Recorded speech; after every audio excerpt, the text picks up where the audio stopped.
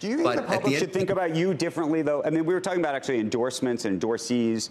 You know, obviously, you know, Larry David was in the FTX Super Bowl commercial. Tom Brady took on his role as a spokesman of sorts for the company. You're a spokesman for the sorts of the company. Not of sorts, but were.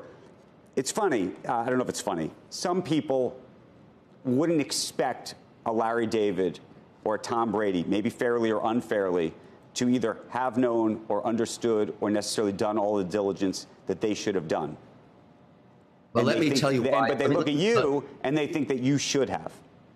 Well, that's interesting to differentiate me. I can tell you he's a better quarterback than I am. So there's things we do differently. But let me tell you what the theory was and why Sam Bankman-Fried was hiring all these people.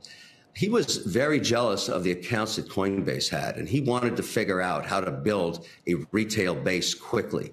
And so it's not crazy what he did. Putting his name on an arena makes sense if you can make a brand become ubiquitous in America so that you can try and get more consumers to build that base. Maybe jealous isn't the right word, but he said they started 3 years earlier and they were way ahead of him, and he wanted to catch up.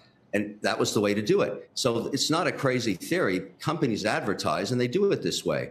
Now, obviously, none of us would have wanted to be in this mess if we could have avoided it, but we just didn't know. And frankly, venture investing is, you can do all the due diligence you want. You're still going to get 8 out of 10 go to 0. That's been the stats since 1954 when they first started covering it in Boston. Right. So at the end of the day, that's the nature of investing this way. It's risky.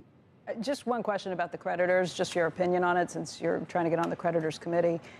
If they do recover money, that money that goes back, what should the order of the creditors be? Who should get paid back first? The people who actually lost their money that they were asking them to hold, or contractors and spokespeople? Like, where should that fall in your opinion? My opinion about this is when you become an advocate for getting it back on a credit committee, you take care of the small people first, the people that lost their money I don't mean small people. I mean, people that diminishment amounts inside their accounts, they're hurt the most. And so it's not that the shareholders, of which I'm included, I'm in both of these groups, I don't think we should get anything back. We're venture investors. We're big boys. We lost our money. We understand it. I don't want anything back there until the people that had money in the accounts get theirs back. That just seems fair. And I really, because we know as venture investors, we're going to get it wrong 80% of the time. And here's another one. But there's something wrong with sweeping somebody's account of their assets. Where is that money? That's the question I have, and everybody on the committee is going to want the same answer. And so does John Ray. This is a classic case, and he said it himself this week in front of the Senate too. This is just follow the money.